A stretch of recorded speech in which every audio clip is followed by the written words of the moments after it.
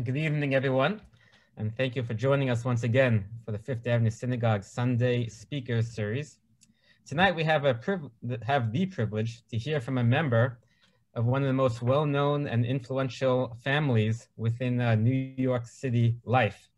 Jimmy Tisch, is the president and CEO of Loews Corporation. And as a boy who was raised in Brooklyn, I can attest that more or less all of us were familiar with the Tisch name growing up. Even though we never met you, it's definitely a name we all were aware of, whether it's because of you saw it on a hospital building or another institution throughout the city. It most definitely is a name recognized, a family name recognized for its philanthropy and concern for the welfare of New York City life. Our speaker tonight also has a personal connection to the synagogue. I believe some of his grandchildren, specifically I know Teddy, was enrolled in the Creative Play School upstairs at the synagogue. And our son Moshe, they used to have play dates together in our houses, Moshe and Teddy a few years back, and they were quite good friends. I'd like to call upon Fifth Avenue Synagogue Honorary President, Ezra Merkin, to formally introduce Mr. Tisch. And needless to say, Ezra and Lauren have done so much for our synagogue, our shul, on a variety of levels. They are intimately involved in the shul renovation project and have greatly assisted on Sunday night program, as well as many other areas. And once again, Ezra, we always thank you for your commitment, your effort, your concern for the needs of our members and our community. Please, God, only happy occasions to you, Lauren, and the entire family. Amen. Following Ezra's formal introduction, the program will be moderated by Ezra and President Jacob Gold. Thank you, Rabbi Babich, and thank you very much to Jimmy. Jimmy already lost an hour today because he changed his clock, and he's very good-natured about facing the possibility of losing another hour to us this evening. So we are very grateful for him. We could fill the hour by reading out loud his resume. It's gone out to everyone. I just thought I would introduce Jimmy by way of a story that he may or may not remember. It goes back about 25 years. I was sitting in my office, comfortably minding my own business one day when Jimmy and the late Arthur Zankel settled into two visitor chairs across from my desk. Jimmy informed me that he was going to take over as the lay head of UGA Federation. My guess this is roughly 1996. And Arthur informed me that I was going to take over as head of the investment committee for UGA Federation. There really was not a whole lot of protesting, and it really was sort of, informing me. And so, and Jimmy said, I'm going to be the lay head for 3 years, and I sort of want you to keep an eye on the committee, but you don't have to do it for more than 3 years. Jimmy was the best boss ever in the sense that I never saw him in an investment committee ever again. He came to the first one that I was chairman of. He stayed for 10 minutes. And again, when I say Jimmy came, if you are on time for a meeting with Jimmy, you are late. Jimmy is always there early. In all the innumerable breakfasts, lunch, dinners, walks, visits in the office, I have never beaten Jimmy to the assigned place, even when I was coming a couple of minutes early. So it was, a lot of fun to work with him then. The UJ Federation actually was nice enough. I enjoyed it a lot. I ended up staying through a total of about 12 years. I think I did 4 3-year terms. The last one was cut short. I ended up either late 2008 or early 2009 when the Madoff bomb went off. But it started with Jimmy, and it was one of the things I actually was very proud of. I think the committee did a very good job for Federation. When you have Jimmy as a friend, you have Jimmy as a friend. One of the things that I always remember going back to that time, like 2008, early 2009, when, as I said, the Madoff bomb went off, sure enough, the phone rings, Jimmy's on the phone. He says, look, you got to be sure that you get out, you don't stay home, you don't roll yourself up to a big ball and stay under the covers. Merrill and I are taking you and Lauren out to dinner. Now, we had been out to dinner with them innumerable number of times before and innumerable number of times since. But in that period of time, he kind of kicked up the frequency without really letting me know.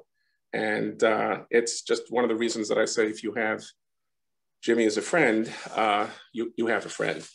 I thought I would start, Jimmy, by talking about basically New York, where we are, COVID, the very challenging times that we are going through, you've got perspectives that I think are really pretty unusual in the sense that you see these things both as an employer at Loews and as the, I guess, co-chair of the board at Mount Sinai Health Systems. We're going to have a change in the mayoralty come November. There may be a change in the governor's mansion before a year from that, just depending on what happens. You know, that's sort of almost an hourly change. So I'm just curious, you know, where do you think we are with COVID? What do you think the next steps are? And then get a sense of, you know, at what pace, when and how do you think people return to the city? And then just curious, getting a little bit of a sense, if it's not out of school, what really happened at Mount Sinai in the spring, you know, COVID panic, and what Mount Sinai is doing about COVID these days.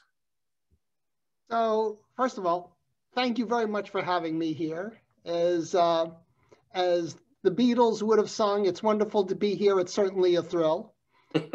Hopefully you'll be such a lovely audience that I want to take you home with me. I want to take you home with me. Right. We'll do our best. But I've said many times that Ezra's memory is much better than mine. I can only answer one question at a time, and I think I counted 3, 4, or 5 in there.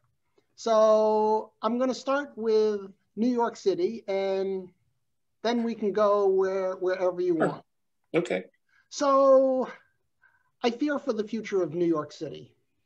And I fear for the future because, number one, the pandemic has changed just about everything. We're going to get through the pandemic, I think, sooner than people think. But I think the pandemic is going to have a lasting effect on New York City. And the reason is because I think, among other things, the new normal will be that people don't have to go to their offices every day of the week. Instead, they'll be able to work from home at least 1 or 2 days a week. And the reason I think they'll be able to do that is because they've become accustomed to it. Because for most people, the commute is at least an hour each way, and they like not having to commute every day. And so I think that that's going to be something that's put in place. And that will have an enormous effect on the real estate market. And it will also have an enormous effect on the city, on the MTA, which won't get the revenues that it previously had. So it's going to have repercussions in many, many ways. Combined with that, people have seen that they don't need to be in New York City to do their jobs during the pandemic. So New York City, which up till now for many people is a place where they had to be, is no longer that. Between Zoom, Teams, WebEx, you can be there in 10 seconds and look eye to eye with the person that you're talking to. So going forward, location just isn't the same. And then additionally, there are budget issues for New York that we're just starting to get into now, New York City and New York State. And the left is firmly in control, both in the city and the state. And their goal is to raise taxes on the wealthy, not because they need the money, but rather because they can. They view it, I think, as a sense of social justice. And I fear that a lot of the wealthy people in New York, or a significant number, will decamp from New York in the coming years in favor of places like Florida. they're now talking about raising the top rate in income taxes by 3 percentage points. That will mean, if they do that, that in Florida, you will be able to keep 36% more of your income than if you live in New York. And that gets to be a very large amount. But my guess is they're going to plan to do more and more. There were attempts to put in a wealth tax. There's attempts to put in taxes on unrealized capital gains. So for wealthy people and also for employers, New York, there will be more reasons to leave New York. And for people who leave, they find, in fact, that it's easier to leave now because of all these gains in technology. So I'm hopeful that we're going to get enlightened leadership that tries to deal with all these issues in a serious manner, but I'm afraid that the left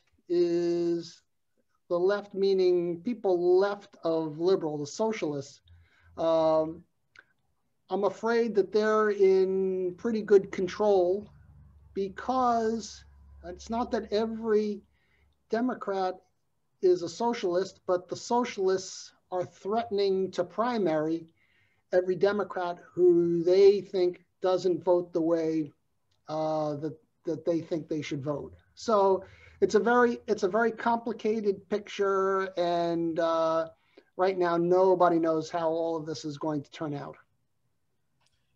Are there implications to what you have just described that impact decisions you're making, either for the family or for the company, or for that matter, to take something that's fascinating about Sinai Hospital? That is, there are budgetary impacts. Let's take the hospital for a moment. I'd asked you in a cluster of questions whether you can give us a little bit of sense of how dramatically COVID transformed the hospital last spring. But looking forward, with so much of the future just difficult to outline very clearly, and with the notion that there might be a new normal that might be 2 or 3 years in the forming and might then give away to something else again, as you plan for the future, sticking with the hospital, are the issues that you've raised, do these have specific implications to budgeting, to focus, to areas of hospital service that you are emphasizing or de-emphasizing? Yeah, I don't think that's going to be a serious issue for Mount Sinai Medical Center. Okay. I don't think that all of a sudden in the course of a year, 1 million people are going to get up and move out of the New York metropolitan area, which is Mount Sinai's service area. And I don't think that in the course of a year or two, its budget is going to be cut dramatically. So I don't see Mount Sinai as an institution that will be affected dramatically by what I was talking about. Okay. If you then turn to Loews, does that get affected just in terms of where Loews wants to have people working, or just challenges to Loews in terms of where they're located?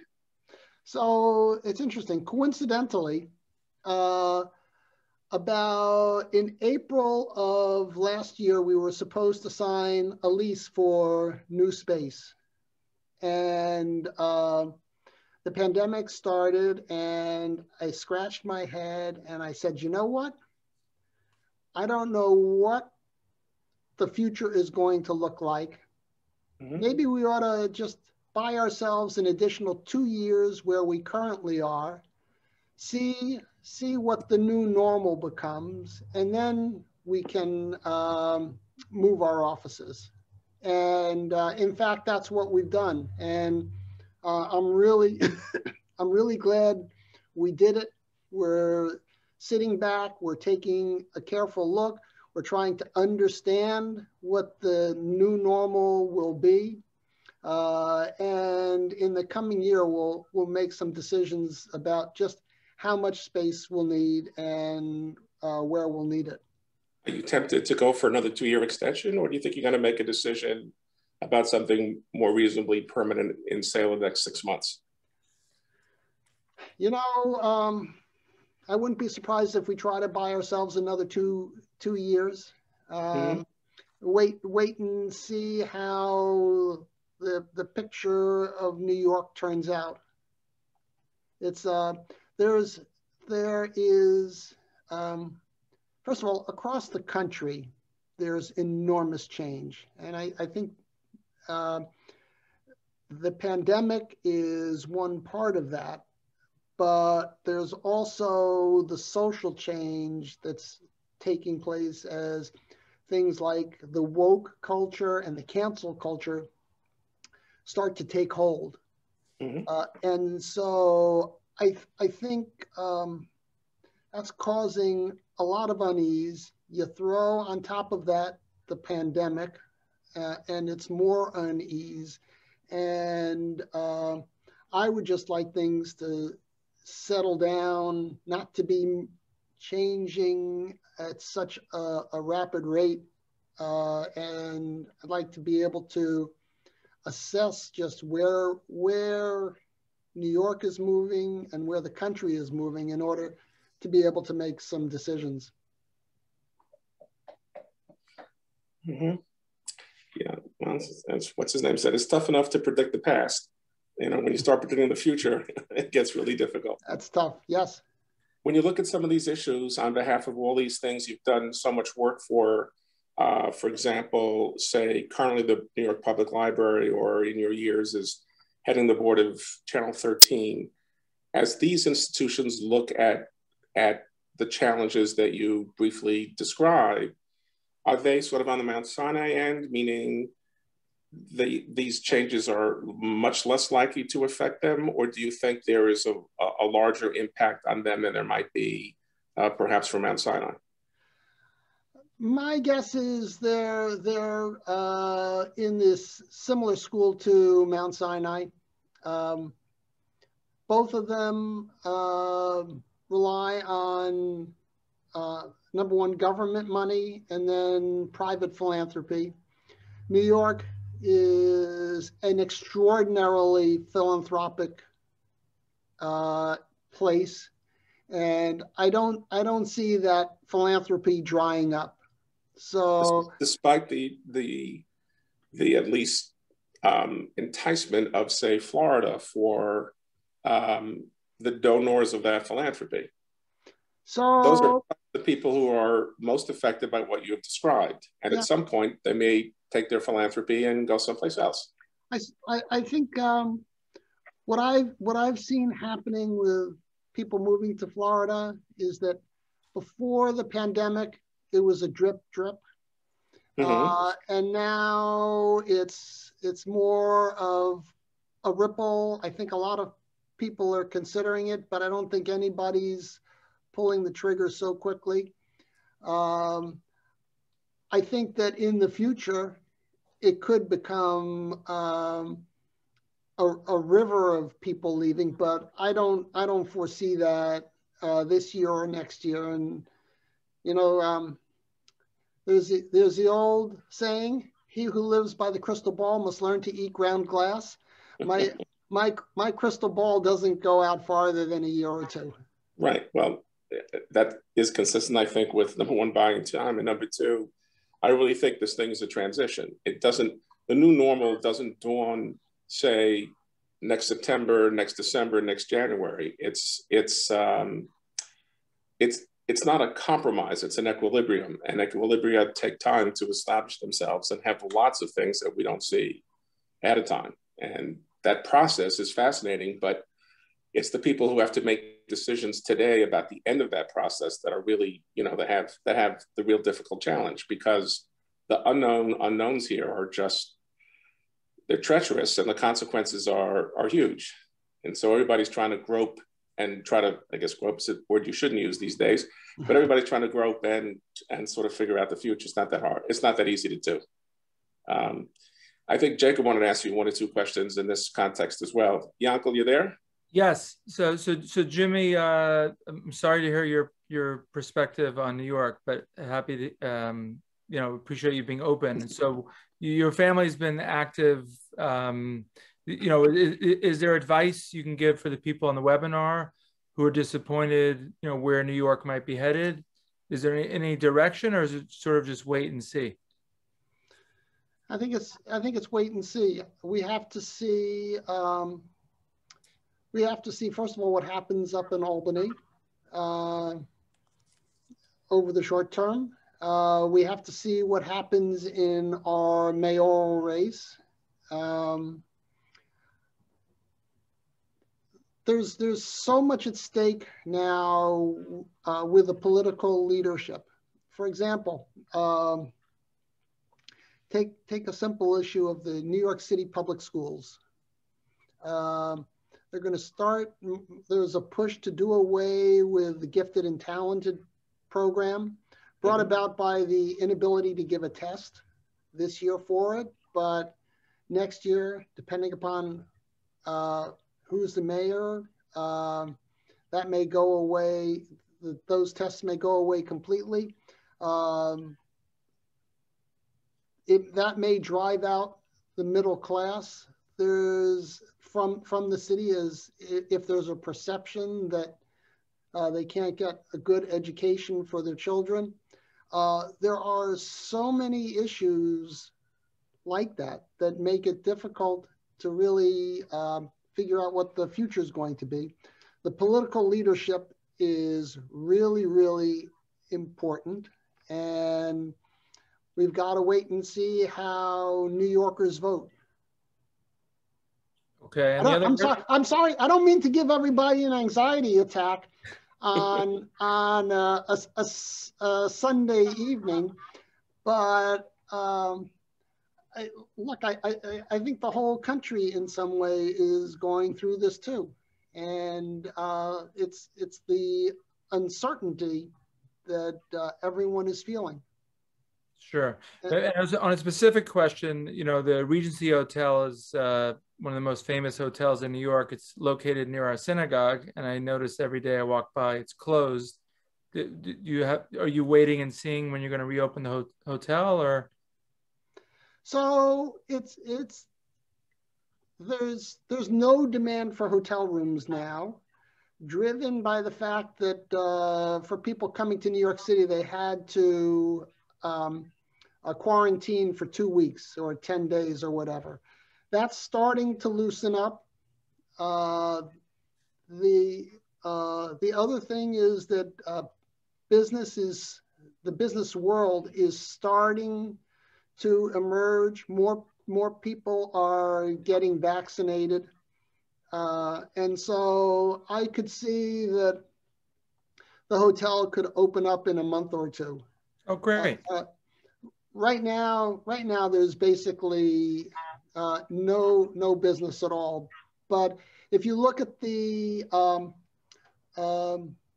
travel numbers as denoted by the number of people daily that are going through the TSA screening sites, you see that there is a steady increase in travel that's happening.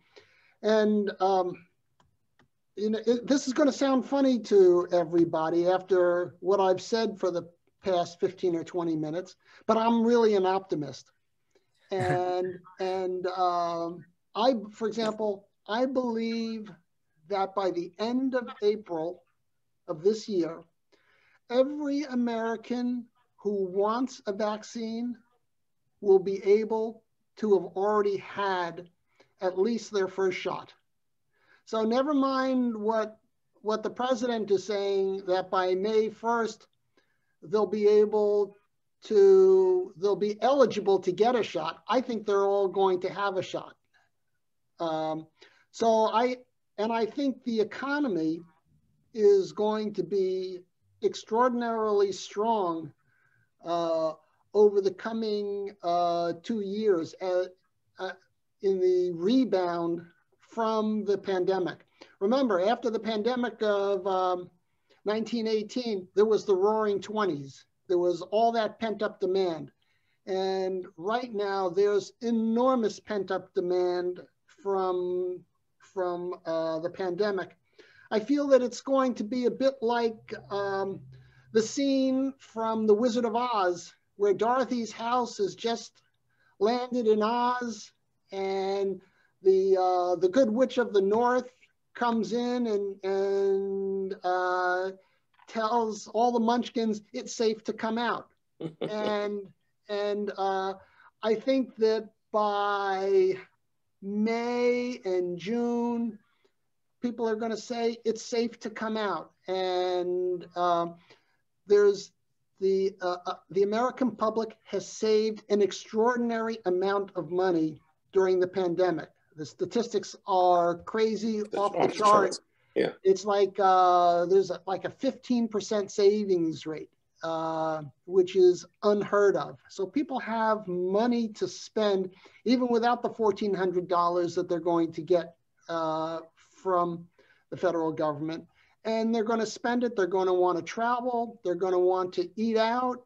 But I think that will take time for people just to get accustomed to the new normal, because they've been living in their homes, in their apartments without going out. And at first it's going to feel a little funny, but then I think they're going to get accustomed to life as it used to be. And I think that will be good for economic activity and for the domestic travel business. Okay, great. So you think, Jimmy, that we're on the verge of turning COVID from a supply side problem to a demand side problem? We're on the verge of being safe to come out, that sticking with the Wizard of Oz, there is a yellow brick road. We're just not quite sure that we have the map for the yellow brick road. Correct. That's pretty good. Yeah. On balance. Yeah. I mean, there's a lot of reason for a lot of optimism in that mix, and a lot of reason for really trying to pay close attention to the nuances of the map and try to figure out where the yellow brick road really does take us. Yes, but I am, as I said, even without this recent stimulus bill, mm-hmm. I am very, very bullish on the U.S. economy. And that is for, again, the same 2 to 3 year period, and then we'll see. Yes. Got it. So I would like to turn the page a little bit, if that's okay, and pick 3 items out of your clustered resume and point out that you have served as the lay head of UJ Federation. You have served as the lay head of, or as the chair of the Conference of Presidents of Major American Jewish Organizations. I always appreciate the word major in that title. I just want to make sure that you don't think there's nobody minor snuck in. It's Ezra, it's funny you say that, because I will jokingly say the name really should be the Conference of Presidents of a few major and many minor Jewish American organizations. I didn't know that. There you go. Jimmy, we've been spending too much time with each other. What can I tell you? And you spent, I think, close to a decade as the lay head of the Jewish Agency. Or at least 3 years. That was it? Yes. Okay. So obviously service to the Jewish people, service to Jewish causes, service to the Jewish present and future is something you're willing to dedicate enormous amount of hours to, and in all likelihood, enormous amounts of money to. But focusing on the hours for the moment, what kind of inspired you to do all that, to do all 3 of those? And did you see it sort of as a natural culmination of your upbringing, or was it a bit of a departure?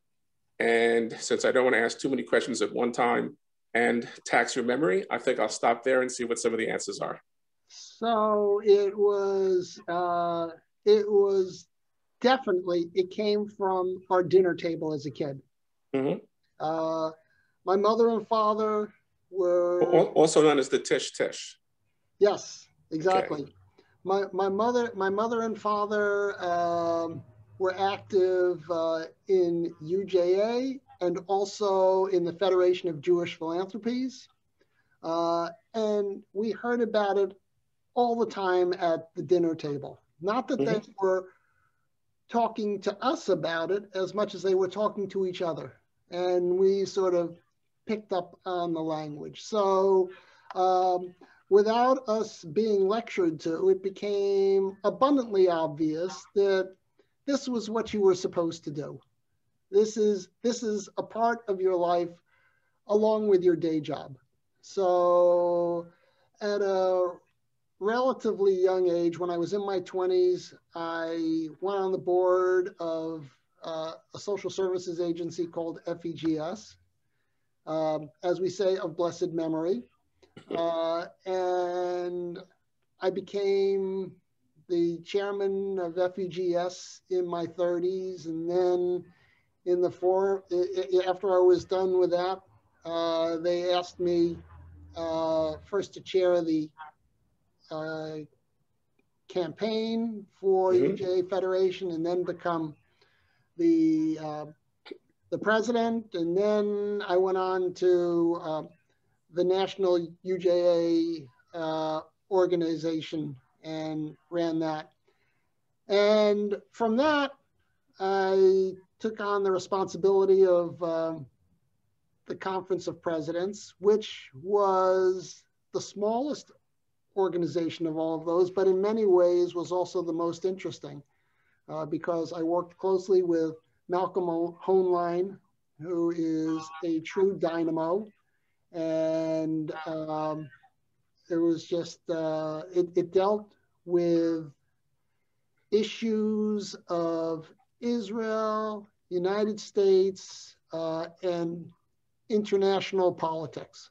So it was very, very interesting. It was also much, much easier to do the job when I did it, which was in about 2005, than it is today. Because back then, American Jews generally agreed on issues relating to Israel. Today, there is not that type of consensus like there was 15 and 18 years ago. I finished at the Conference of Presidents, and I went like this with my hands, and I said to myself, I like the expression, I declared victory and retreated. And I figured a little version of been there, got that, been there, done it, got the t-shirt, and you're willing to move on, right? That's right. And I figured I was done with leadership positions in Jewish charities. I had served my time, and onward and upward. And like 2 or 3 years after I was done at the Conference of Presidents, I got this call from Natan Sharansky. And Natan asked me if I would consider chairing the Jewish Agency. So I desperately wanted to say no, but there was this force out there that I couldn't quite identify that was pulling me in. So I said to Natan, let me think about it, knowing full well that I was going to do the job. And like 4 days later, I relented. If I may, let me recount one story that to me explains why I just couldn't say no to Natan and why I think others can't say no to him. So we were at a Jewish Agency board meeting. It's done with a podium and a dais and everybody sitting around in a big room. There are 100 people there. And I was talking, and I was done talking, and I had to introduce Natan. So I reached up grabbing the microphone on a boom and went like this to lower it because Natan, if he's 5'3", it's a lot. And just to tease him about his height. Natan got up to the podium and he looked at me and he said to me with his Russian accent, he said, "You know, Jim, in the Soviet Union, in the Soviet prisons, it was a big benefit to be small." And then he went on with his talk. Later on that afternoon, we were driving over to the Knesset, and I looked at Natan. I said, "Natan, why was it such a benefit to be small in a Soviet prison?" He said 2 reasons. He said, when you were in the punishment cell, he said, they only had one size shirt, and it was cold in the punishment cell. So if you were small, he said, you could take your hands and put them in the sleeves, and you could blow air into the shirt in your chest, and you could keep yourself warm. And he said, the other reason was because they gave everybody the same number of calories if you were in the punishment cell. So to the extent that you were smaller, you could survive better on those calories than if you were big. I looked at him. I was incredulous by this whole thing. And I asked him the obvious question. I said, Natan, you're a smart man. If the punishment cell was so bad, why didn't you just behave? And he looked at me and he said, because if I behaved, they would have won. And to me, that says it all about Natan Sharansky and the type of person that he is, and who he is and what he is. Thanks for sharing. So Jimmy, if you look at these years of devoted service, have they shaped your either sense of confidence about a Jewish future, apprehensions about it, Jewish identity questions? When your parents sat at the table decades ago and did you the great educational favor of simply letting you listen to their conversations, it's entirely possible that they took the notion of continued Jewish identity for granted, just given where assimilation was in those decades. As you raised your children and as your children today sit around their table and raise their children, do you have concerns that perhaps have been affected by your years of service? And have you worked out possible solutions to these concerns? I'm just curious, what's your thinking on the subject? So I haven't worked out a solution.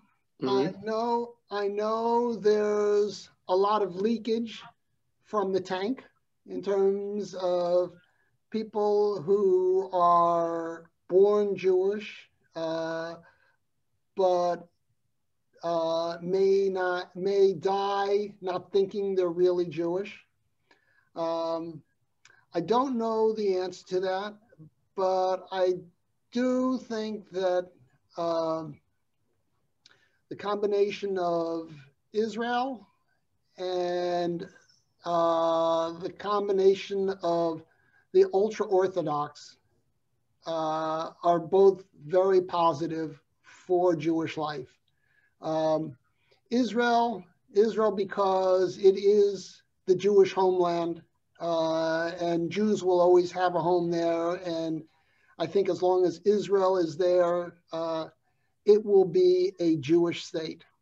The ultra-Orthodox because they are growing exponentially faster than we non-Orthodox Jews.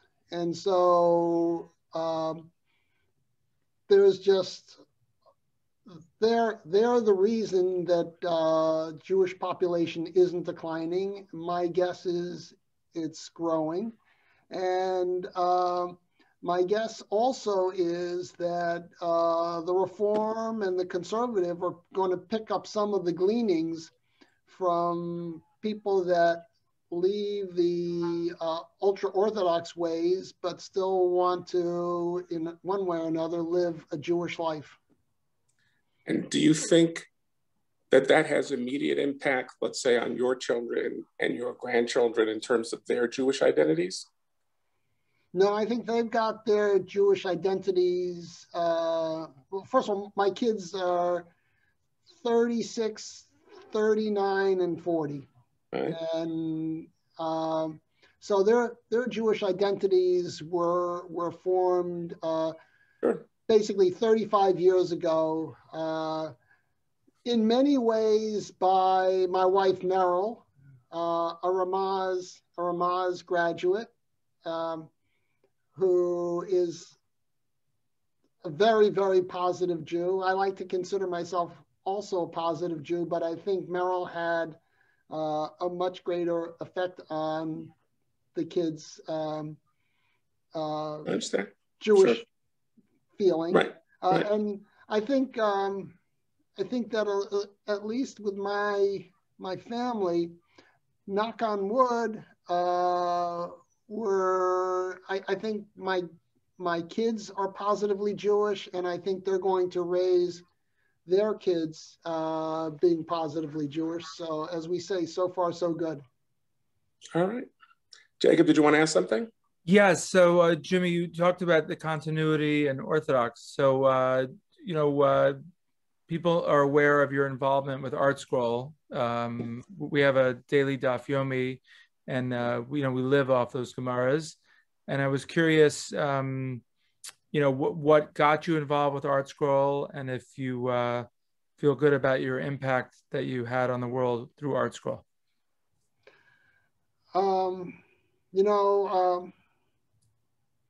The way I got involved goes back to about 1978. My father decided that it might be interesting to learn some Talmud. So we found this guy, Nassan Sherman, to come and teach us. And as I call him, Rabbi Sherman, wears a long coat, wears a hat, and we studied Baba Metzia. Wow. But we also studied the ultra-Orthodox world. And we did that for 3 or 4 years and learned an enormous amount. And I've stayed friendly with Rabbi Sherman for these 40 plus years. And so when they started the Masorah Heritage Foundation, I went on the board. I talk to him regularly. We have lunch at the Glatt Kosher restaurant 2 or 3 times a year, and we enjoy each other's company, and we're family. So it's a wonderful thing. Thanks for sharing that. That's really beautiful. So again, just you and your father wanted to study Talmud, and you were looking for an Orthodox rabbi, and somehow you found Rabbi Sherman. Somebody in Denver recommended him. Okay. Okay, beautiful. And that was it. We were off to the races. Okay, and then once you started learning, you got involved with what he was doing, and yes, and it took a world of its own. How did your dad and how did you take to Bava Metzia?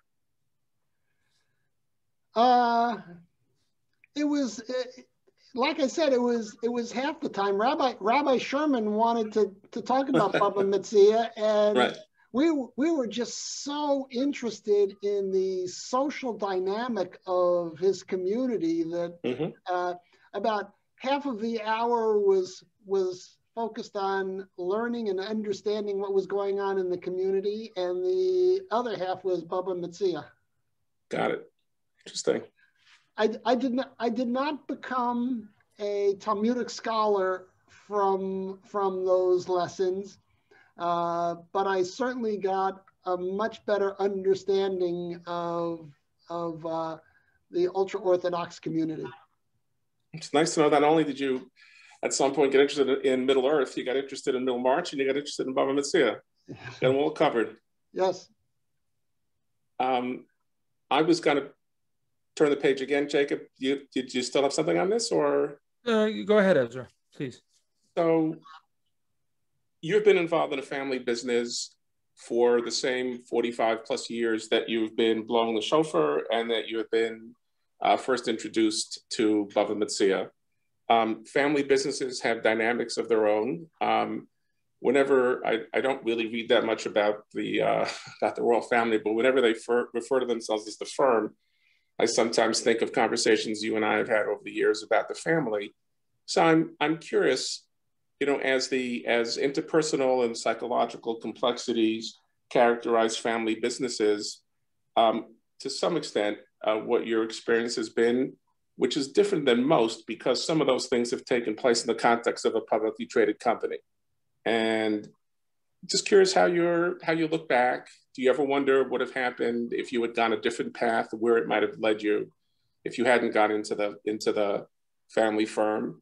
And what thoughts you may have for, I suspect, rather a number of people on the either Zooming in or calling in who are involved in family businesses?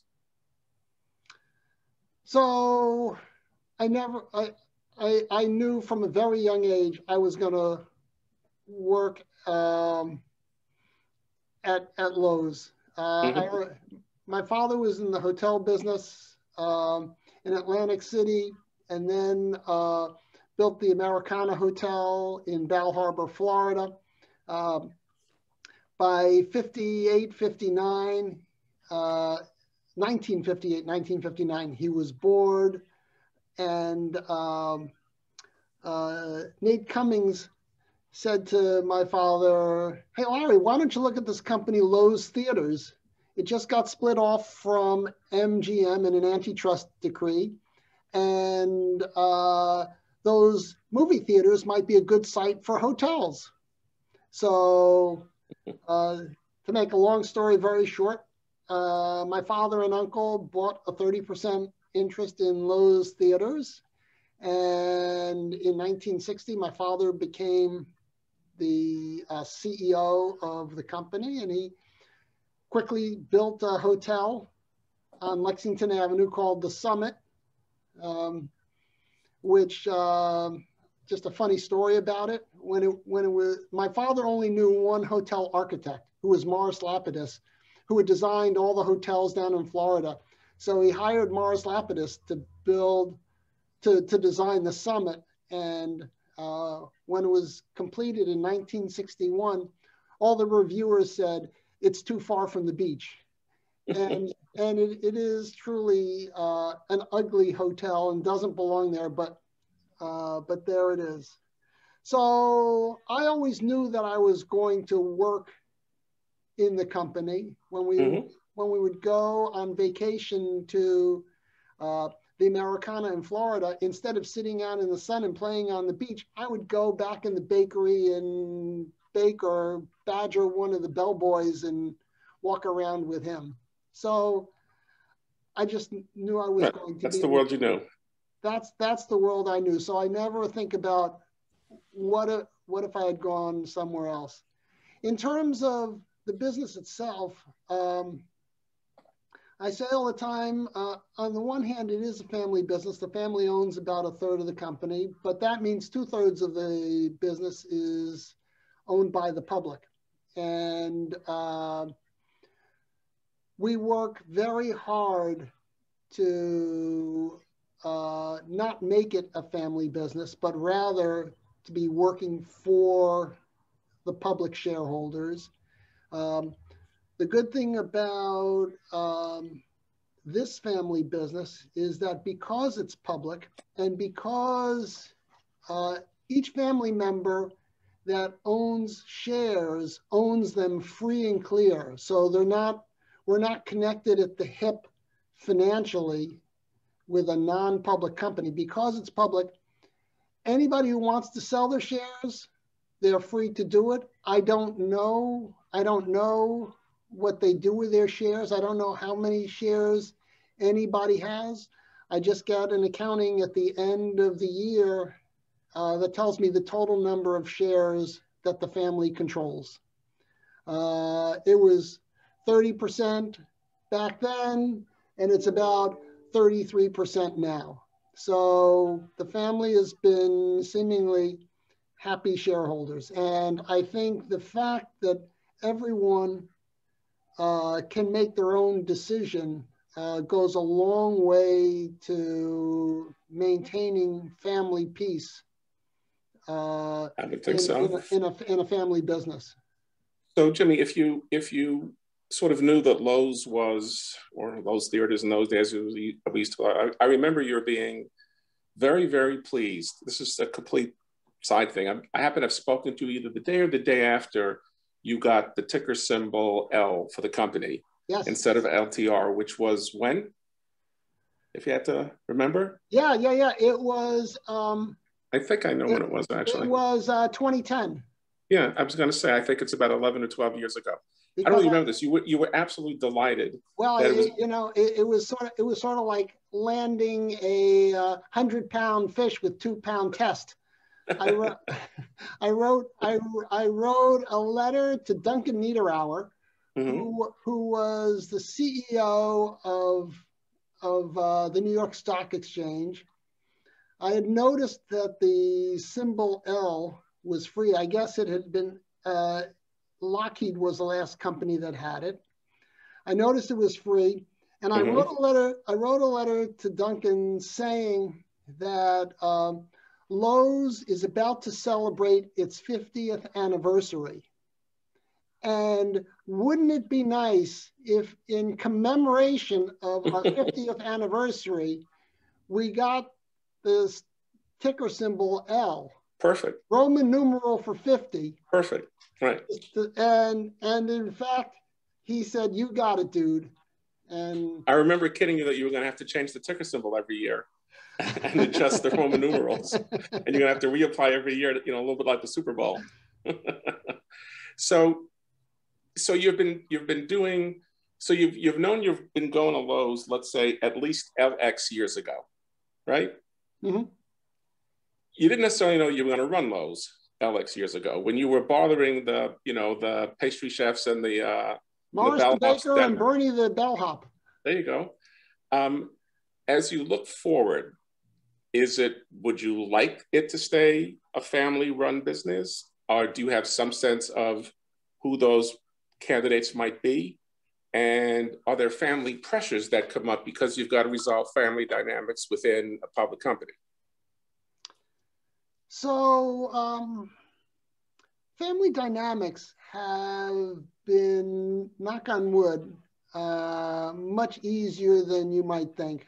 And it's because my brother, my cousin, whom I've been partners with now, in the leadership, have all been phenomenal partners. There are, again, knock on wood, no fights. We manage by consensus. Everybody, we know each other's strengths and weaknesses. We all seemingly get along, and we all make it work. And so it's been a just an atypical ride for what you think of in terms of the typical family business. Right. There are two from the next generation that have been working at the company now for more than 10 years each. My son, Ben, and my nephew, Alex. And again, as we say, so far, so good. In terms of the leadership of the company, that's up to the board of directors. And far be it from me to... Right, I understand. Yeah. I wasn't pressing on that, and it's not today's trade anyway. Jacob, you got anything on this? So Jimmy, just add, so just to repeat, so you're bullish on the future, the hotel industry. I'm sure it's been a rough year in the business. It hasn't been a rough year. It's been a disastrous year. Okay. Horrendous. I think Jimmy would settle for rough, right? Oh my God, it's been terrible. Look, 51 weeks ago, basically all of our hotels were closed. We've opened up 90% of them now, and they're open generally not because they're making money, but rather because they're losing less money. So the industry still has a long way to go before it becomes profitable. Fortunately for Loews, we're not just a hotel company. We have a natural gas pipeline system. We have an insurance, property casualty insurance company. We have a plastics manufacturing company, and we have a lot of cash that we always carry around for rainy days like we had in the past year. But the next 2-3 years, you're bullish. People are going to go back to hotels, and that part of it you're optimistic on. Yes, I think we'll see a significant improvement. It may take 1, 2, or 3 years to get back to the level of profitability that we were at in 2019. My guess is that the personal resort traveler will come back very quickly. I think business travel will come back much more slowly due to the reticence of corporations to send people on the road, combined with the fact that Zoom has become so ubiquitous that for a lot of people, they'll say, why travel to a hotel with all the expense of the airfare and all the time, when if all it is a 1-hour meeting, I can do it on a Zoom call. So I think it will take business travel a lot longer to come back than the individual traveler. But I also think that the group business, which will take another 6 months or a year to begin to come back, will come back with a vengeance, because I think labor forces will be dispersed. Companies will try to create situations where they can bring their people together, and to do that, they will need to do group meetings and the like. So I think there are some good trends, there are some bad trends, but I think overall, over the fullness of time, it will work out. Are you concerned about inflation? People starting to talk about inflation. Does that concern you overall? Very much so. Look, we've had, I started in the investment business at Loews in 1977, and we were trading government bonds starting in 79, 80, and 81, when short-term interest rates got to 20% and long-term interest rates peaked at over 15%. And so since 1981, so for 40 years, we've had a bull market in bonds and interest rates. And I think, I sort of feel like the boy who cried wolf. But I think that this time there really is a good chance that we're going to see some real inflation. We've been at about 2% inflation now for probably more than 20 years, 2% or less. But I think that this coming boom, I think with the with a stimulus package that I think is probably 3 or 4 times more than was needed, with the deficit spending in the past. This year and last year, we'll have a government deficit of 15% of GDP.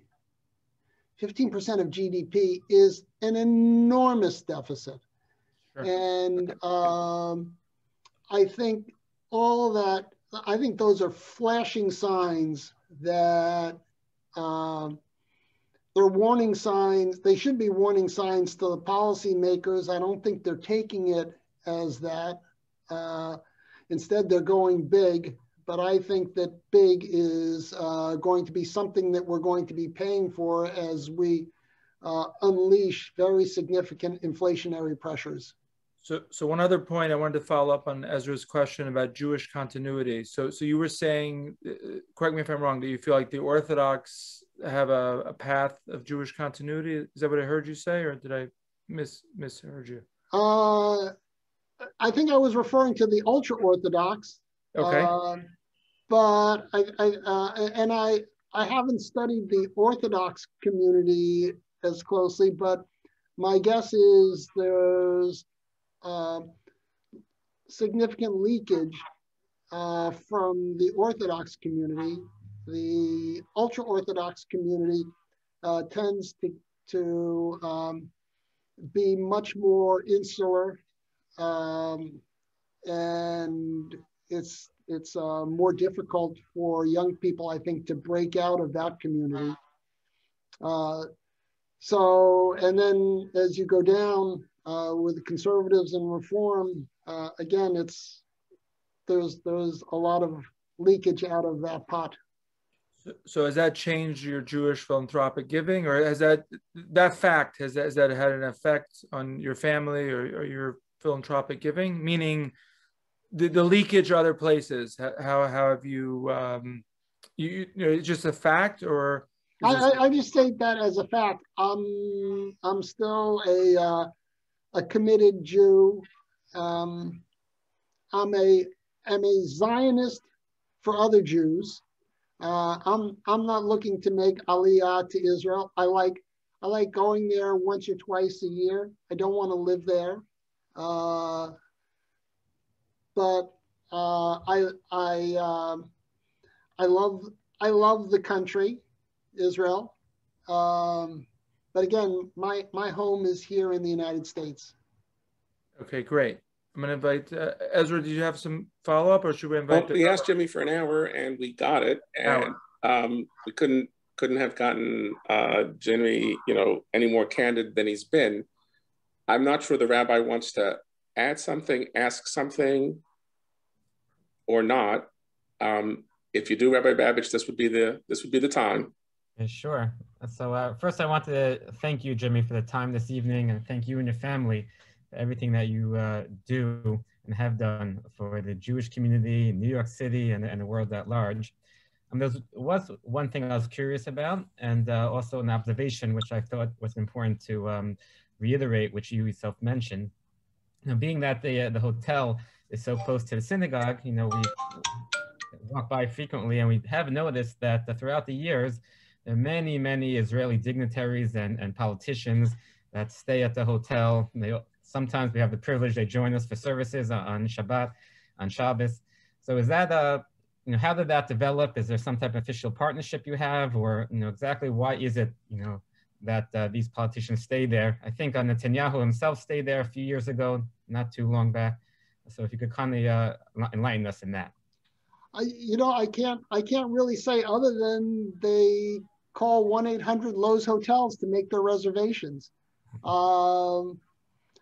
When I see Israeli politicians, I do not say to them, please come stay at the Regency. It's just been a hotel that, for whatever reasons, they've gravitated to.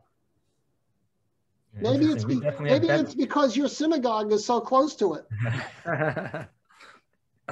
And the other thing I wanted to mention, to highlight, which you yourself mentioned that your parents conducted, is that, we all know that charity and committing oneself to the betterment of the lives of others is a very central Jewish value. The Torah tells us that Abraham, when he was assisting the guests, he got his son involved in the work, as opposed to just asking the help to do it. He asked his son to do it, primarily to train the son that the importance of giving. And you did mention that your family, your parents, they were not shy to discuss openly the work they were involved in, and you said that had a great impact on you and the other children. And I think one of the mistakes sometimes parents make when they're involved in so many good causes is that they don't make a proactive effort to involve their children in the process, or even inform their children of what's taking place. I've been at the funerals, and I've discovered sometimes the children don't even know the projects that the parents have been working on their entire lives. And you mentioned that this is a great impact it has upon you, and I assume you do the same with your children. And I think it's a very important insight that the parents, when they are involved in worthy causes, that they shouldn't keep it behind lock and key, and they should make sure that family knows about it, and even better, have the family involved in the early stages, because your multi-generational commitment to charity seems to have originated primarily because your parents had the foresight to do such a thing like that. I totally agree. As I like to say, I'm in violent agreement. Okay, thank you all. Thank you once again for your time. Thank you, Ezra and Jacob, for moderating, and thank you all for joining us this evening. Pesach is coming up, and there's a lot to work on. If you have any chametz forms or need shmura matzah, anything that you need, please reach out to the synagogue office. And we wish everyone a wonderful week, happy and healthy week. Thank you. Good night. Thank you. Thank you, everybody. Good night. Night, Jimmy. Thank you. So long. Good night, Ezra.